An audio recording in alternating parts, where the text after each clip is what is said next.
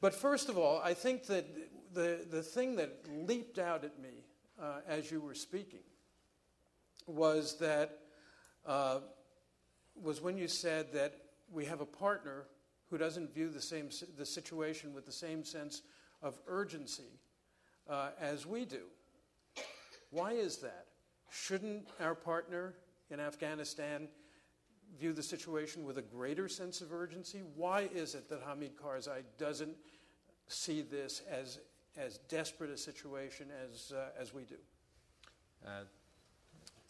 The answer is a bit complex, but I can tell you my sense about it. He thinks that you are going to be there forever for ulterior motives, strategic goals, and that's one reason.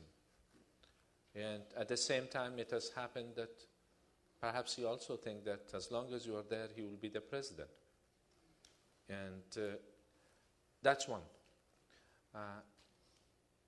And when I say these things, because I had conversations at different times with him, I used to support him and support him before him becoming the president, and I thought that he could emerge as a national leader and then take this country out of the situation, and hopefully once we have the chance, our people has the chance, one person, one vote, the rest of it will go and follow.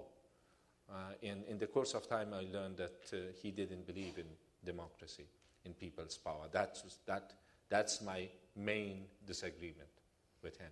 I learned it, and that was in the early phases, in the stages. But from the other side, I could see, and I can see today as well, that there isn't any other solution but to give the people their rights, the people of Afghanistan. One person, one vote. But they enjoy that right, but they don't have a say in the issues of governance. Governors are being elected and selected for them. If they perform well, okay. If they don't, again, okay. They will be governors somewhere else, but the people don't have a say, and they are not participants in it. So it is a two-way of looking at things.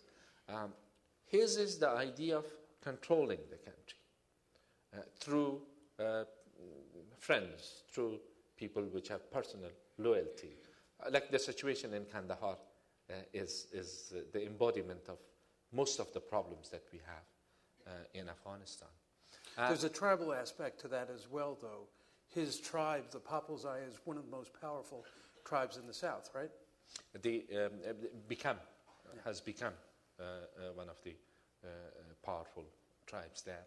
And so in Kandahar, you either go for a solution under a democratic principles and values and issues of good governance and rule of law, or you resort to a tribal solution.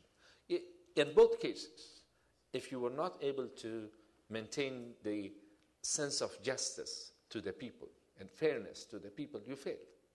So the option in Kandahar has been a tribal one, but a tribal one at the peril of most of the other tribes being